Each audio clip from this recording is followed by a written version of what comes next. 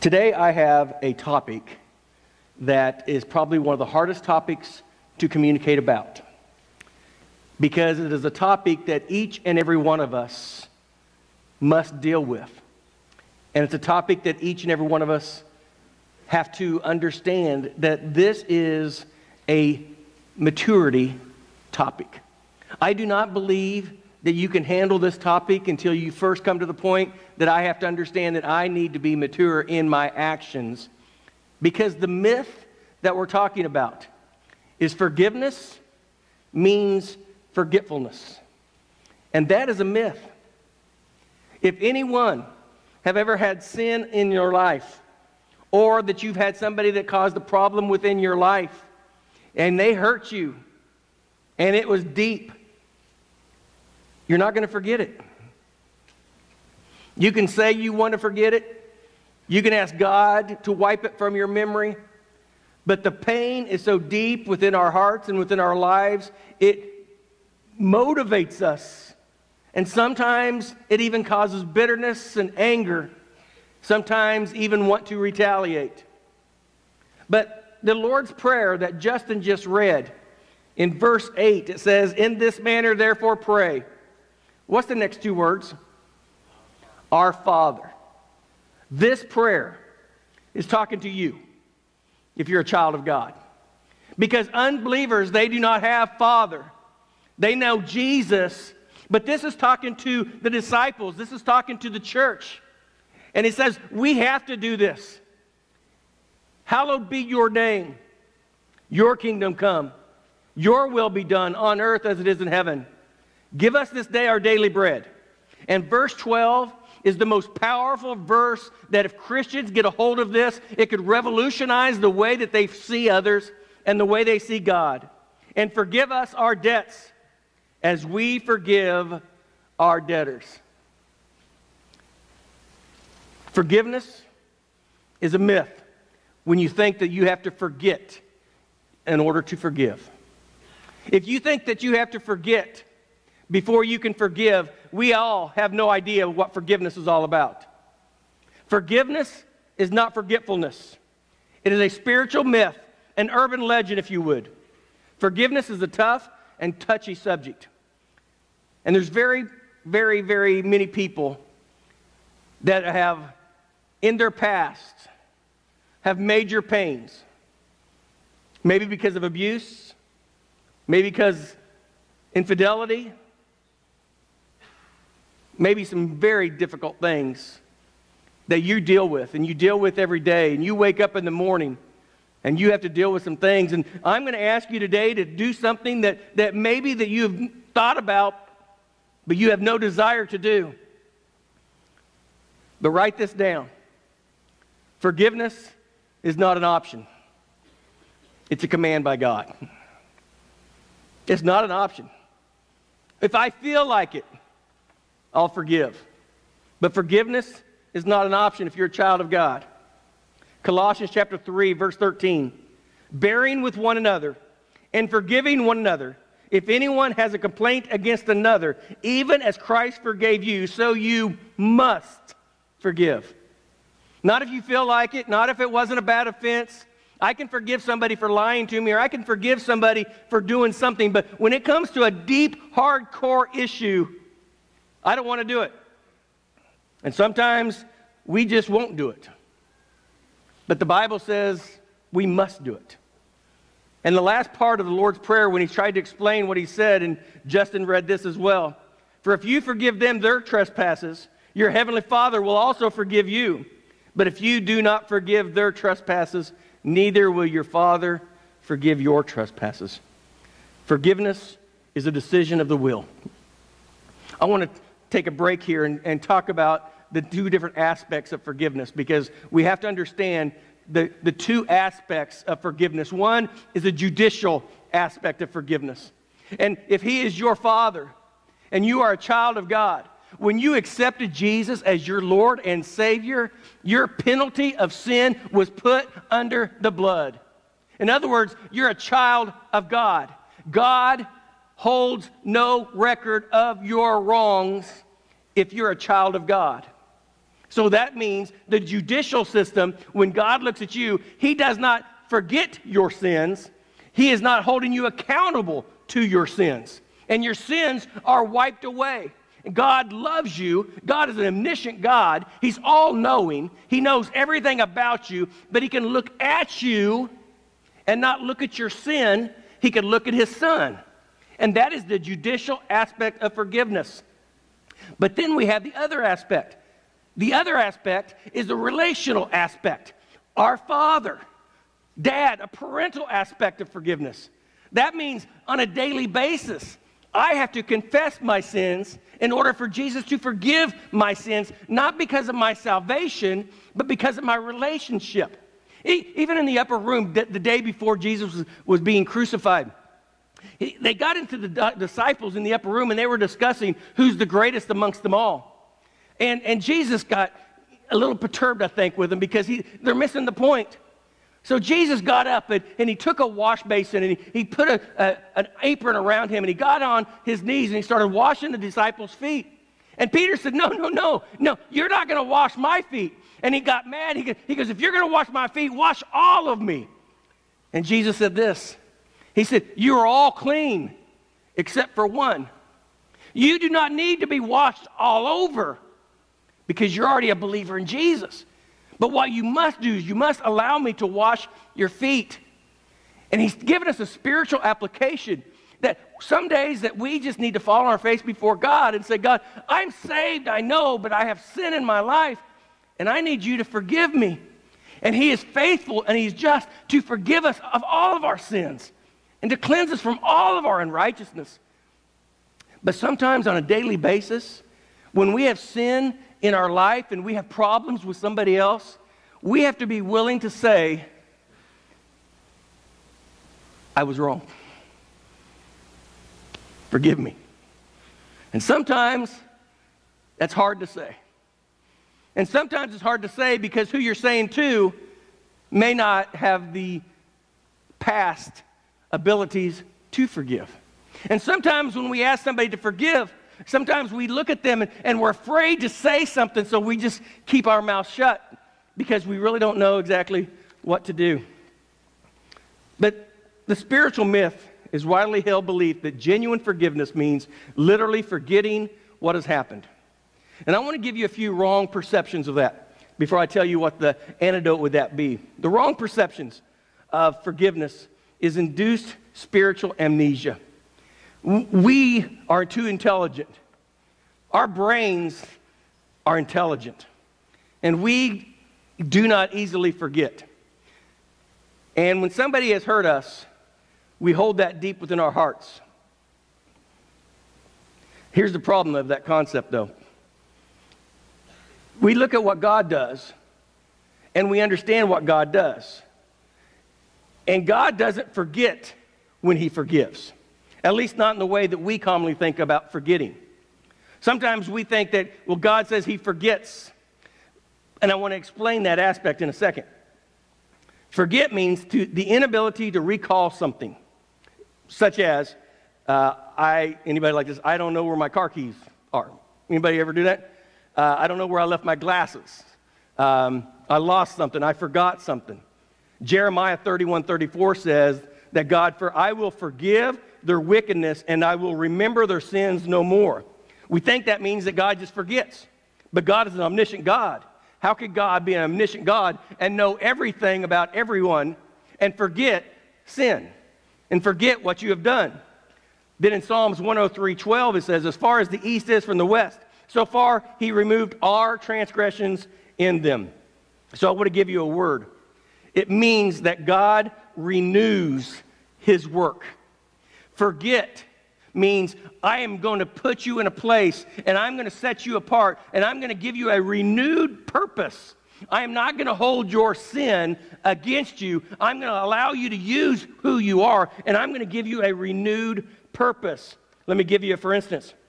The Bible says that Noah floated around for nearly 5 months in the ark, and then God remembered him. Does that mean that God had this flood that covered the whole earth, and he was over doing something else, and he forgot that Noah was in the ark? Does that make sense? No. At that time, at that moment, God had a renewed purpose, and he set Noah's course, and he said, now is the time. When he forgets, he says, I'm going to give you a purpose in order for you to accomplish. And I am not going to allow you in your sin to not have a way of life. I want you to be forgiven, and I'm going to set my heart and set it fast for you. The same goes for many biblical stories in the Bible, such as Adam and Eve, such as David and Bathsheba. Major sin. One changed the entire universe of sin nature, and one was infidelity. And David cried in his heart, and I want to just read this to you. And you've read this many times. But God had a plan for David. And David, when he was approached by Nathan, and David the king sinned, Nathan the prophet came up to him and said, you are the man that sinned. David's heart was broken. And this is what David said in a prayer to God. Have mercy upon me, O God, according to your loving kindness, according to the multitudes of the tender mercies, blot out my transgressions. Wash me thoroughly from mine iniquities and cleanse me from my sin. For I acknowledge my transgressions, and my sin is always before me. Against you, you only have I sinned, and done this evil in your sight, that you may be found just when you speak, and blameless when you judge. Behold, I was brought forth in iniquity, and in sin my mother conceived me. Behold, you desire truth in the inward parts, and in the hidden parts you'll make it known. Purge me with hyssop, and I shall be clean. Wash me, and I shall be whiter than snow. Make me hear joy and gladness, that my bones you are broken from may rejoice. Hide your face from my sin, and blot out all mine iniquities. Create in me a clean heart, O God, and renew my steadfast spirit within me. Do not cast me away from your presence, and do not take your Holy Spirit from me. Restore to me the joy of your salvation, and upon me your spirit. Then I will teach transgressors your ways, and sinners shall be converted to you. Deliver me from the guilt of bloodshed, O God, the God of my salvation, and my tongue shall sing aloud your righteousness. O Lord, on my lips, and my mouth shall show forth your praise. You know, David is saying, I know I can't lose my salvation, but I've lost the joy of my salvation.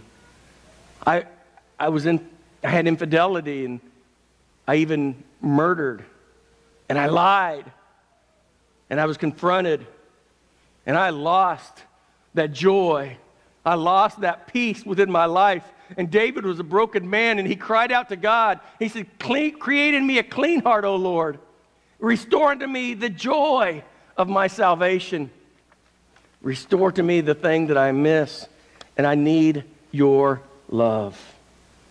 C.S. Lewis said this, everyone says forgiveness is a lovely idea until they have something to forgive. It's a great idea for you. It's a great idea for you. But when I have to forgive, when you hurt me, even when you don't want me to forgive you, but because I'm a believer in Jesus and I must forgive, whether you ask me to or not, whether you change your life or not, my job is to honor God. And he asked me to forgive, so I must forgive. I cannot be the ostrich. I cannot stick my head in the sand and say, maybe it'll go away. Because God sees all, and he's given us an opportunity to do what he's asked us to do. We must do that. We have to do that. God no longer responds to us in the light of the sins. They no longer derail our relationship with him. They no longer receive his wrath. They are gone completely from our account. That is exactly what God does for us. But let me give you the misconception. The first problem is that we think that we can opt out of forgiving others. We think we can just opt out. We don't think we can. We don't think I have the ability.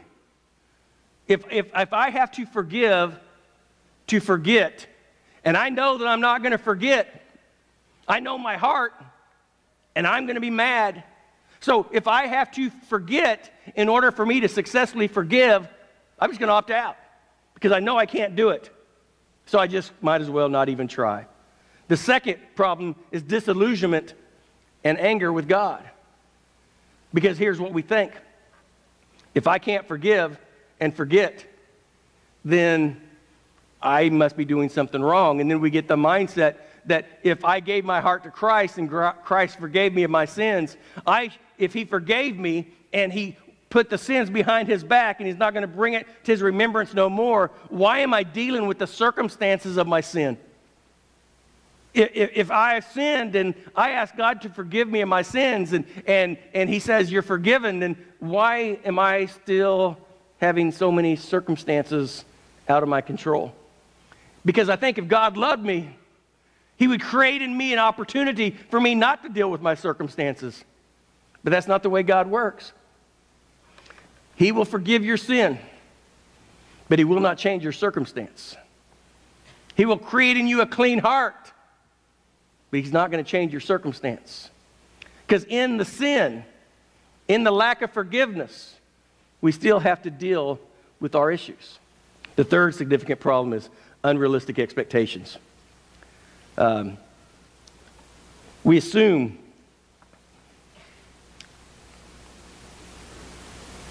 that if I ask you to forgive you, I ask you to forgive me, and you say yes, then the restoration should automatically take place. I shouldn't remember your sin. I shouldn't remember the action. I shouldn't remember the lies. If I say you're forgiven, and in reality, that doesn't happen. If somebody that's a child molester comes to this church and they give their life to Christ, they're not going to be working in the nursery. I'll forgive them, but I'm not going to give them permission. Would you agree with that? Although I'm not going to hold them against them, and I'm going to love them, and I'll help them, and I'll encourage them. But I am not going to put kids in harm's way. Have I forgiven them? Absolutely. But that does not mean I'm going to forget what they do. I'm going to remember what they do, but I'm going to keep my people safe or keep our family safe. Ephesians 4:26, it says, do not let the sun go down on your wrath. Don't let the sun go down on your wrath. And sometimes we have to deal with issues and we can't wink at them. We have to deal with those things that are in front of us. In Hebrews 12:15 it says, looking carefully, lest anyone fall short of the grace of God. Let any root of bitterness spring up, cause trouble, and this becoming defiled. What we must do is we must look at the issues. We may not agree, but we can forgive. But just because we forgive does not mean we're going to forget. It means we're going to hold to a higher accountability. It means that we're going to love them, but we're not going to forget what they do. Forgiveness is a decision that is lived out daily, and it's a lengthy process. It is something that we have to get up daily and say, I am going to live my life as a forgiving individual. I'm not going to allow the sins of others to affect who I am. I'm not going to allow the sin of my father, the sin of my mother to deal with who I am. I have to deal with that myself. I can forgive them, but that doesn't mean I'm going to restore that relationship automatically. That means it takes a process. The fourth significant problem is sometimes we just quit trying. If I have to forget in order to forgive, I just won't have a forgiving spirit. The problem with that is in Matthew chapter 6. If we don't have a willing spirit to forgive, we're in trouble with God. Because he says, it is not something I want you to do. It's something I'm commanding you to do. As a child of God, we have to remember where we came from. And we have to remember that we did need forgiveness. And I have to ask God to forgive me on a daily basis. And sometimes I need to look in a mirror and say, you know what, I know who I am. I know where I came from. I know what I have the abilities to do. And I know that on a daily basis I have to ask God to forgive me. And sometimes I have to ask others to forgive me. So what is the proper way to look at it? The first realm is the spiritual, and it's the eternal realm. It's the judicial. Before I'm willing to forgive you, I have to know that God forgave me. And I have to have confidence that he forgave me. It is eternal relationship with God, that he loves me and he's going to take care of me. It's a spiritual and eternal relationship of my forgiveness. And the second is an earthly and temporary realm. In other words, I have to be willing and humble enough to say, I was wrong. Forgive me. Now, here's your aspect of that. When somebody comes to you and they were wrong, and they say, will you please forgive me? Don't say you're forgiven until you first are ready to forgive. What that means is, if we have the spirit of forgiveness, what we can do is we can say, yes, you're forgiven. But if we say you're forgiven, but yet you still have a bitterness and anxiety within your heart, and you still have anger about that, say, thank you, thank you. Let me pray about that. Let me get back with you. Thank you for your spirit. Thank you for your humility. Because now it's on me. Now I have to have that spirit and humility of accepting that forgiveness and giving that forgiveness. Sometimes it's very difficult. Desmond Tutu, in the book No Future Without Forgiveness, says this: forgiving is not forgetting. It's actually remembering. Remembering and not using your right to hit back. Not using your right to hit back. So, in Marriage Counseling 101, it says this: when you ask for forgiveness, and forgiveness is given, there's no reruns. What's your favorite rerun? Mine's Hogan's Heroes. I'll watch Hogan's Heroes all night long on MeTV. I love Hogan's Heroes. But a rerun is this: we got in a fight over that 5 months ago. And I asked for forgiveness, and you offer forgiveness. Well, guess what? We have to learn to quit fighting about the stuff that we've already dealt with. We have to deal with today. We don't have to deal with yesterday. If we already dealt with yesterday, quit watching the reruns. Quit dealing with the things that caused problems in the past. It's over. It's done. We've worked through it. Quit using reruns. Ignoring grievances will never work. But dealing with our issues on a daily basis always works. We must do that. So how do we make progress? Let me boil this down. The first thing we have to do is we have to stop keeping score. We have to stop keeping score. Sometimes we get confused in Matthew chapter 18, verses 21 and 22. Then Peter came to him and said, Lord, how often shall my brother sin against me, and I need to forgive him? 7 times? And Jesus said to him, I don't say to you 7 times, but 70 times 7. Whoa, what do you mean by that? Jesus is not saying this. He goes, guys, don't put a number on it. Use your heart. If you love somebody and they're working through it, people may fail, people may goof up. Love them through it. Don't demand excellence, demand love. When Jesus spoke about forgiving, he wasn't saying you have to do this and you keep a record. He's saying look at people through the eyes of your heart, through the condition of your spirit. Forgiveness is a very mature act. We have the amazing ability to undercount our own misdeeds while multiplying the wrongdoings of others. You're worse than me. You always do that. I never do that. And we always multiply somebody else's problems, but we always undermine our own problem. And we can't do that. Jesus tells a parable of Matthew chapter 18 about an unforgiving spirit, a servant. This man owed the king thousands of dollars, if you would. So much that he would never be able to repay. And it was time for him to pay, so he went up to see the king, and he said, King, I need a little bit more time. And the king says, I'm going to give you better than that. Your debt is forgiven, as if you never owed me. Oh, wow. Man, anybody ever been in debt and you got everything paid off? It's like, oh, praise Jesus. I don't have a car payment. I don't have a house payment. I have a little bit of extra money. It makes you feel wonderful. But yet the servant that owed the money went from the king, and he went to another guy's house that owed him a little bit of money. And the guy says, I don't have the money. And the servant that was just forgiven a lot threw the servant that owed him a little into debtor's prison, because he didn't appreciate the forgiveness that one gave him, but he threw another man into prison because he owed him a little. And when the king heard what he had done, he called that servant back up to the house. And he said this, "Is it true that I forgave your debt, but you would not forgive his debt?" And he said, "I reestablish your debt. Pay it now." The man couldn't pay it. What a lesson that we learn. How much forgiveness have we received? How much forgiveness have you received from Jesus? I owe him all. I owe him everything I have. I would be dead in my sins, and I'd be going to hell. But because of what Jesus did, I'm forgiven.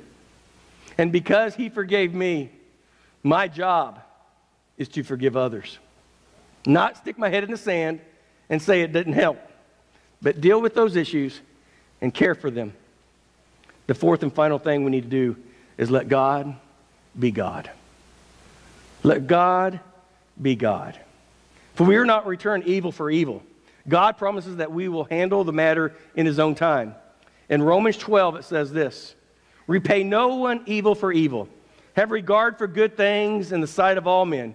If it is possible, as much as it depends on you, live peaceably with all men. Beloved, do not avenge yourselves, but rather give place to wrath. For it is written, 'Vengeance is mine, I will repay,' says the Lord." You know, we say this, sue them in the court of heaven.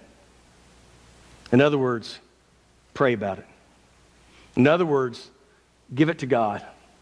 And sometimes when we have a spirit that I'm just mad, that person hurt me. It hurt me to the core. And I'm 53 years old, and that happened when I was 15, and I still get mad every time I think about it. Anybody like that? You just hate it. And you can even think about it, and you dream about it, and you get mad. What do? You know what you have to do? Is you have to ask God to change your heart. You don't have to ask him. You have to ask him. Lord, it hurt. Because the great physician is not only a physical physician, he's a spiritual, he's our emotional, and he's our gift. And what we can do is say, Lord, I need you to change my heart towards them. Because you're not going to be able to forgive unless it's for him. Somebody hurt you deep, somebody hurt you bad, God's the only one that's going to change your heart. He forgave you. Ask him. Say, Lord, I give you permission. I have this issue. And he knows your heart. He knows he loves you. He wants you to change. Trust, close relationships, and forgiveness are not always related. Sometimes we have to ask God, I need to give somebody else trust and hope and care. See, when Jesus died on the cross, he said, it is finished. He said, it is finished. My redemptive work to redeem you from your sins is finished. It's finished. We said this on Good Friday. Surely he has borne our grief and carried our sorrows. He was esteemed and stricken, smitten of God, and afflicted. But he was wounded for our transgressions. He was bruised for our iniquities. The chastisement of our peace was upon him, and by his stripes we are healed. Forgiveness, it's a big deal. Forgiveness is redemption. And we can say, thank God for what he has done for us. And then Jesus says, I want you to be Christ-like followers. And if Jesus' big deal was to die on the cross, to redeem you of your sins, to forgive you, and if you're supposed to be Christ-like followers of him, one of the greatest things that we can do as Christians is to emulate forgiveness. Not anger, not attitude, and not bitterness, but love and forgiveness. Here's what David said at the end of his psalm. Deliver me from the guilt of the bloodshed, O God, the God of my salvation. And my tongue shall sing aloud of your righteousness. O Lord, open my lips, and my mouth shall show forth your praise. You know when you can praise? You know when you can worship? Is when you get in your heart that I'm forgiven. Jesus did this for me. There may be times in your life that you feel like the sin is so much. You've done too much. I've hurt God, I've hurt others, and I just don't know what to do. God wants to break your heart like he broke David's heart. And when God breaks your heart, you have nothing else but saying, Lord, I need you. I need you. And he's going to come out and create in you a clean heart. And this is what's going to take place. When God creates in you a clean heart, because you broke God's heart, and then here is the Christ-like followers, then we are supposed to be Christ followers when somebody breaks your heart. We're not easy to judge. We can be kind, but we can be forgiven. And what we can do is we can work through reconciliation. Forgiveness and reconciliation are two totally different things. Forgiveness is my issue. Reconciliation is our issue. I can forgive you without you ever forgiving me. I can replace our relationship, and I can forgive you, and I can go to bed at night with my head on the pillow knowing I've done everything within my power to do what God has asked me to do. That's forgiveness. Whether they want reconciliation, not the issue. The issue is God has called you to forgive others. And when you can forgive others, you may still remember it, but all you're doing is saying, I am not going to allow that sin, that person, to keep me from doing what God wants me to do.